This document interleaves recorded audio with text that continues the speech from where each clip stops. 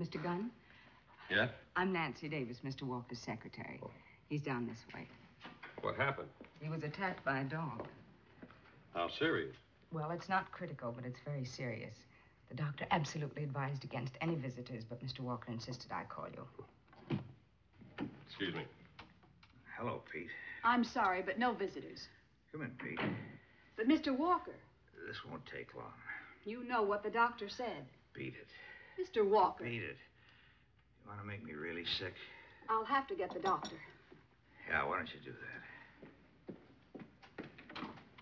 Look, Pete, I had Nancy call for you because I got a job I want you to do. I can't pay you much, but, well, if you're at all interested in moral rewards, this might pay pretty big dividends. What do you say, Pete? In your condition, you make it tough to refuse. Okay. I don't think this was an accident. I think that mutt was sicked on me. Okay. You read my column? Every day. Then you know I've been after Carl Kane. Yeah. You know Kane. He's a lot of scum. He's got his big, greasy political fingers in every rotten deal this side of the river. And I've been exposing him. So far, I've had 2 warnings. Anonymous phone calls. Lay off or else. Well, obviously, this is the or else. Pete, find that man with the dog. You're the only one I can trust. There are too many people on Kane's payroll. Find him. And if there's a connection between him and Kane, I'll have enough to fix Mr. Kane's wagon for good. What kind of a dog was it? I didn't have time to notice. Big, lousy disposition. Anything else? Yeah. About a week ago, my house was broken into. I've gotten in the habit of locking up before I go to bed. The lock was jimmied.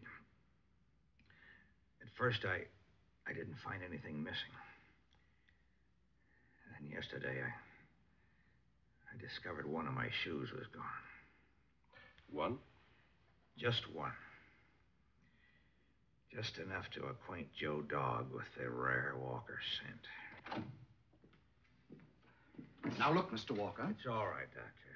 This gentleman's from the Humane Society. He's afraid the dog might have gotten indigestion. We like to keep track of everyone that our dogs are biting this year. Send me the bill, Pete. It's on the house.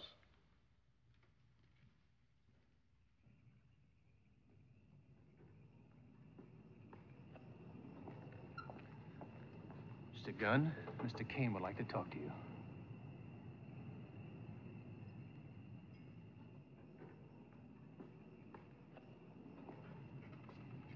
Get in, Mr. Gunn.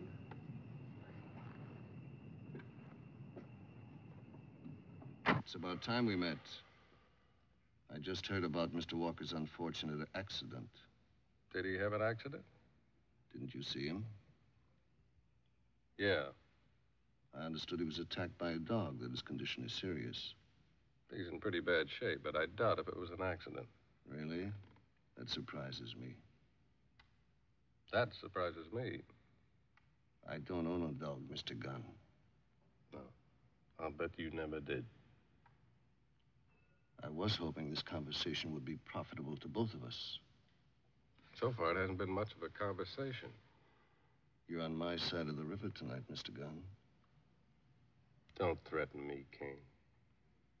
I don't consider it necessary to threaten you, Gunn. I'm just giving you advice. Stay out of my way. Is that all? That about covers it.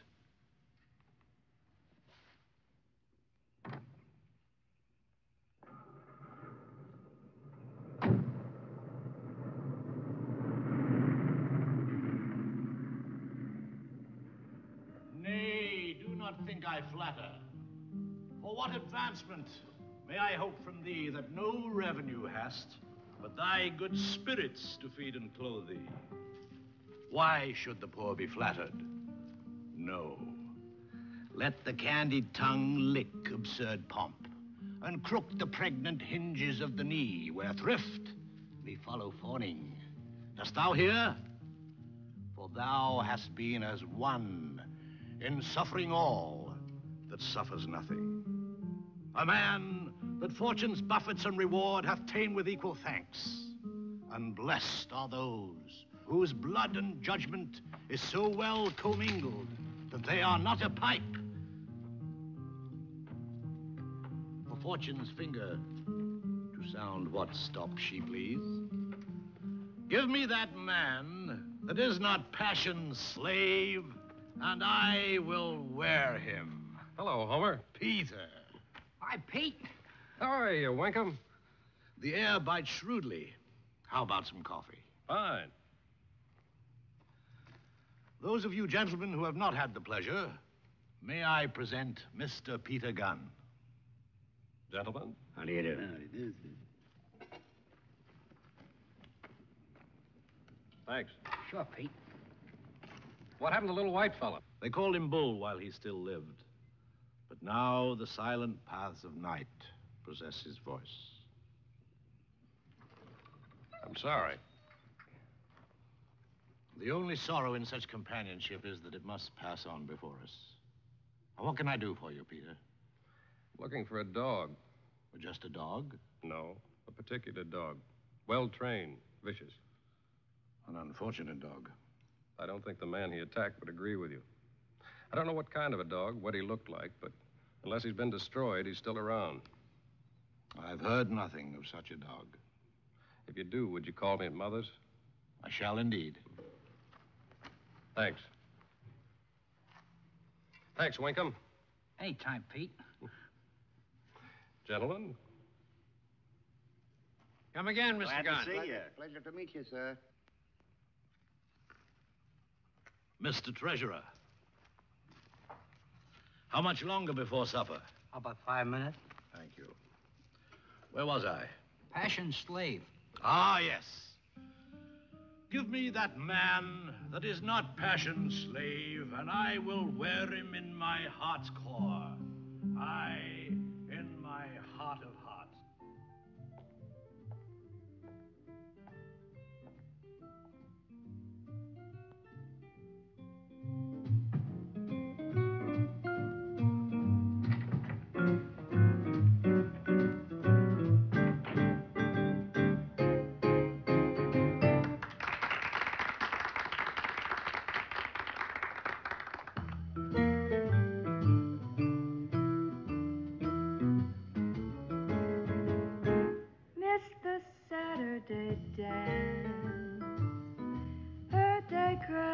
The floor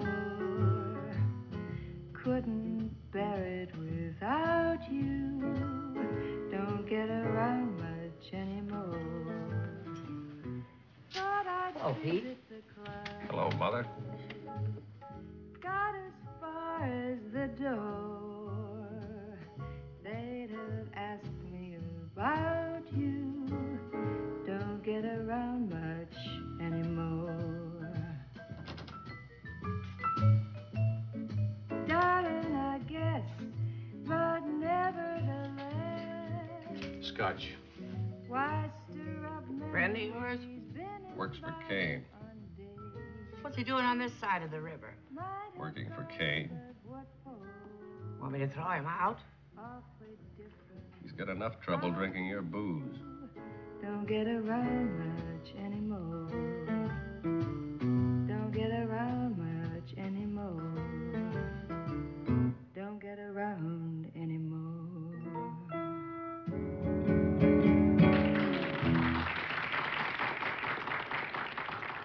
Do you know anything about dogs?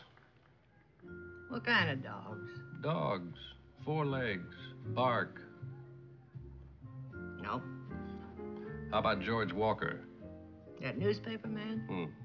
What's he got to do with dogs? One of them chewed him up tonight.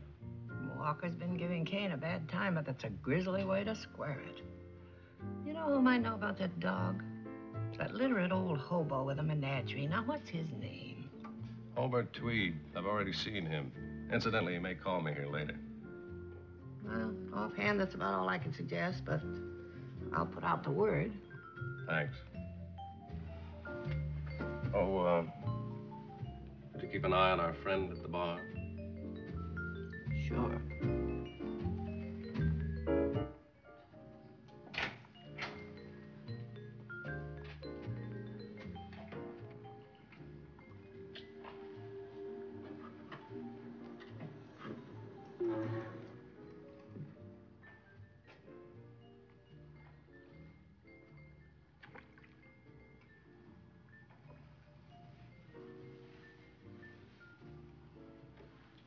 Making you a wish?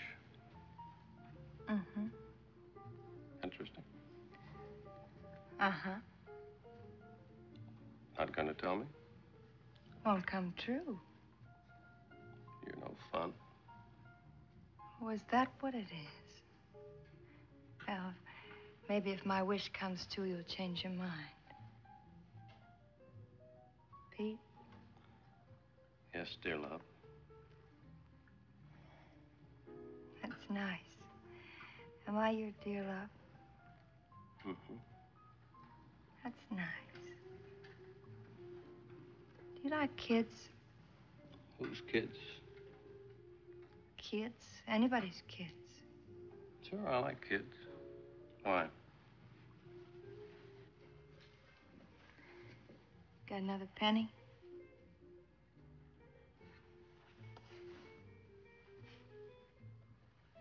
Got a dime.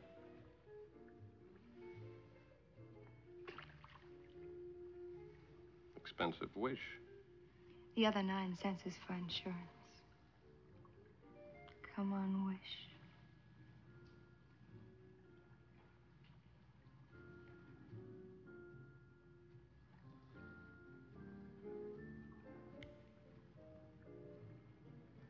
Hey.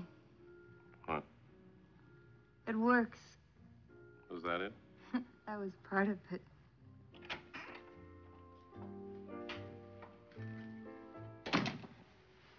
Well, good evening, Lieutenant. Can I see you a minute? Hello, Edie. Hi. I'm on in a minute anyway. Will you be around? I don't know, but I'll catch you later. 11 cents gone to pot if you don't.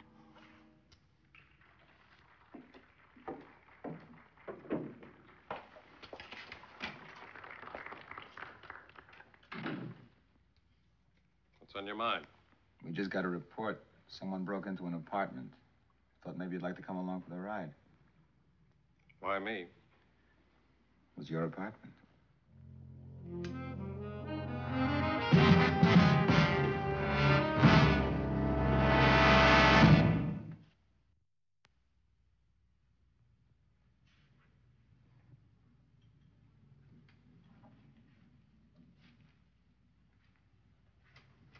I seem to be missing a shoe. One shoe. Walker was missing a shoe. Nothing else missing? Nope. I'd like to find that dog. I'd like to find the man that's got that dog. If Kane is really responsible, that's all we'd need. Well, one thing's sure. If they're still collecting shoes, the dog's around. There's more country on this side of the river. Easier to train a dog like that. Nobody'd notice. You be careful for a while. Incidentally, one of Kane's men was on this side of the river tonight. I saw him in Mother's. I didn't notice. Probably ducked out when you came in.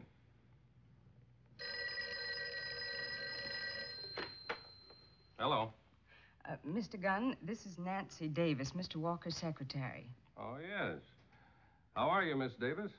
I think I found out something that may be important. I don't want to tell you over the phone. Where could I meet you? Where do you live? No, you'd better not come here. I think I know where the man with the dog is. I'd better meet you at your place. Fine. 351 Ellis Park Road. Fine. I'll meet you in front. We'll have to drive out into the country. Bye.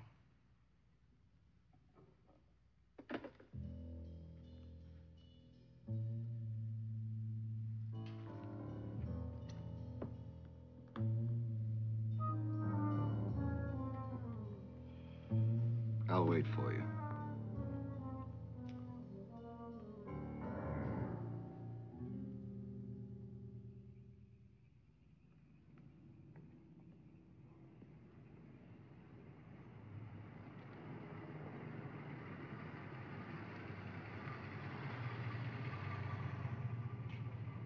Hi.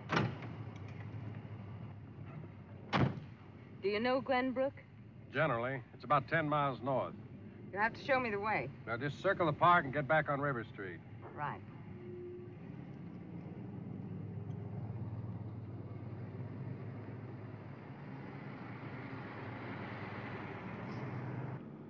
You say you found out something about the man with the dog? Yes. When Mr. Walker told me he was sure the attack wasn't an accident, I remembered something. Mr. Gunn, I think we're being followed. I'd better find out.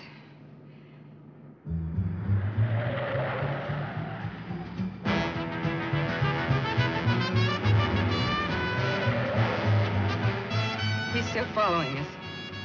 Hang on.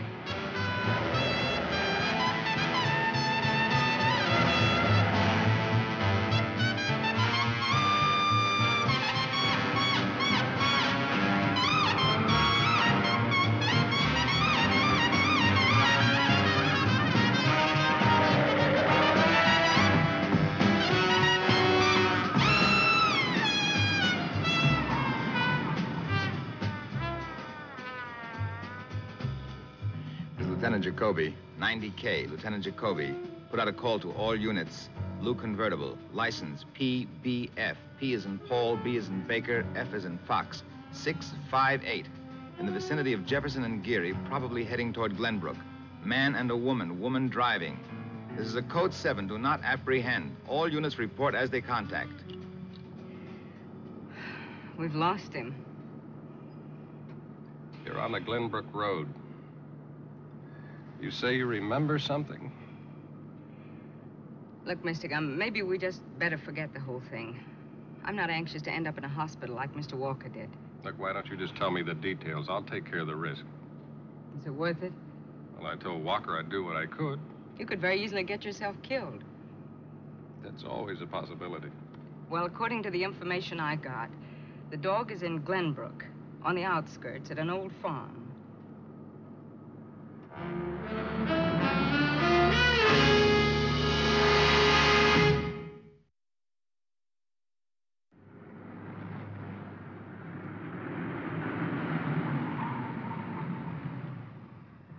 J to control on that code 7. Blue convertible heading north on Overland Road. I've got it.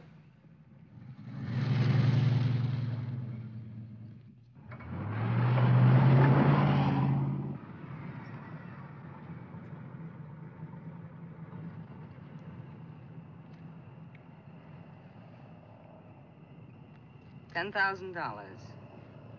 That's a lot of money. Yes, it is. I thought you were mixed up with Kane. This has nothing to do with Kane. Oh, come on. You were the only one that knew that Walker sent for me tonight. You called Kane and he waited for me outside the hospital. Do you want the $10,000 or don't you? What's the alternative? You won't like it. There are a lot of things I don't like. Kane's right up there at the top of the list. Take out your gun and put it on the seat. With your other hand.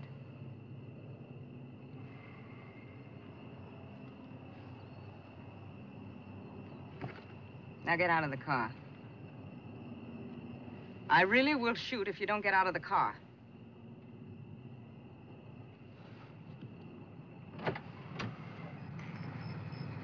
Close the door.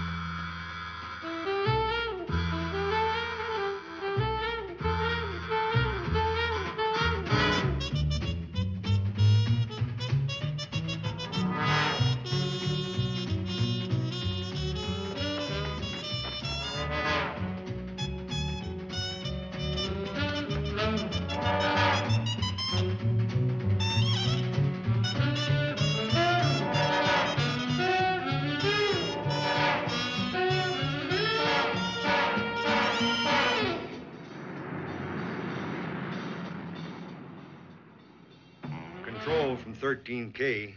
Blue convertible, just past intersection, Overland Road and Cutting. Heading for Glenbrook Bridge. Woman driving, no man in the car. Lieutenant Jacoby, alert all units in the Glenbrook vicinity. Code 4, stop that convertible.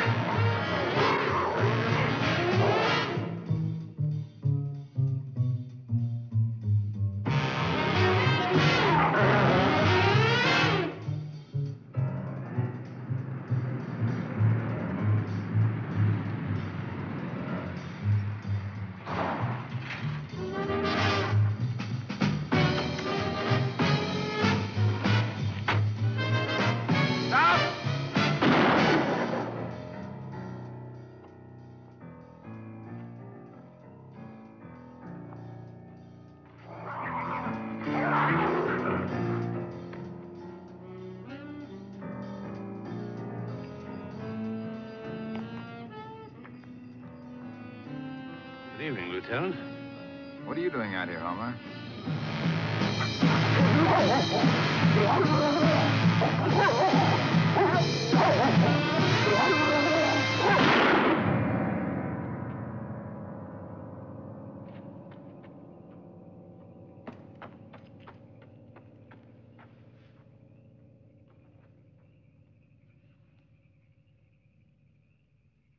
Do you think this up all by yourself? No. Kane? Why you? Oh, Lord, the sin done for the things there's money in. Let's go.